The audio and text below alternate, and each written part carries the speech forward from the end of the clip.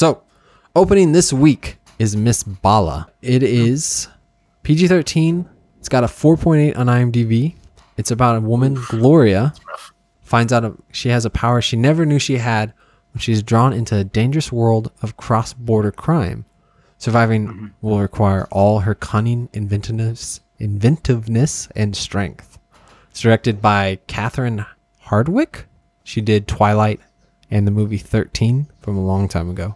It stars Gina Rodriguez, who is in Jane the Virgin, Anthony Mackie, who is Falcon from the Avengers, and Bala means bullet in English. So you saw this trailer, right? I did. What was your opinion? It looks fine. Yeah. I'm probably not going to see it unless I hear like amazing things about it. Yeah. It just doesn't look bad. Like, I'm sure it looks cool. You know, I'm sure it's empowering. I don't know, but it just doesn't interest me. Yeah. Yeah. I watching the trailer. I was like, I feel like I've seen this already. I was kind of interested in the beginning because she seemed like such a weak character. Like everything was too much for her. She was struggling. She was desperate. Like having the CIA being against her, having the drug dealers be against her seemed kind of compelling. And then they got to the end of the trailer and she was just too capable. She became kind of a Mary Sue. Yeah. For her to be, you know, so unequipped to her becoming John Wick in a week is not a fun storyline.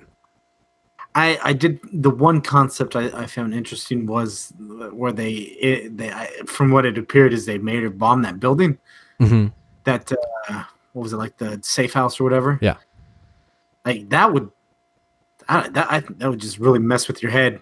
Yeah, well, that's just tell that story, right? Like have her commit terrorism, then they hold her.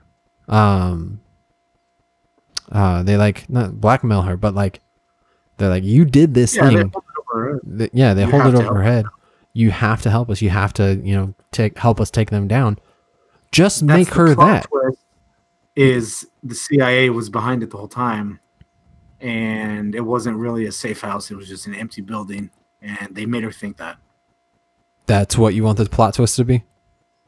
No, that is what it is. I'm telling you. Okay, thank you.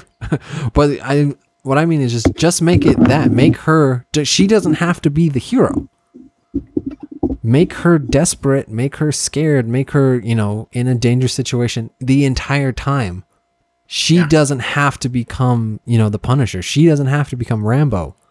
It's crazy that they do that.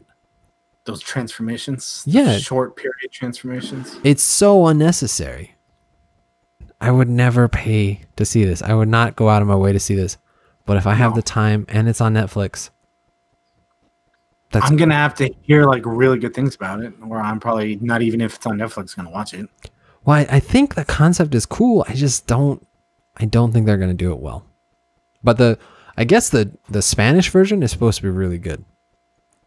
I don't know. Okay. I don't know if it's going to nail it. Yeah. But we'd love to know what you guys think. Have you seen the trailer? Are you going to see the movie? Are you excited for it? Does it look bad? Let us know in the comments.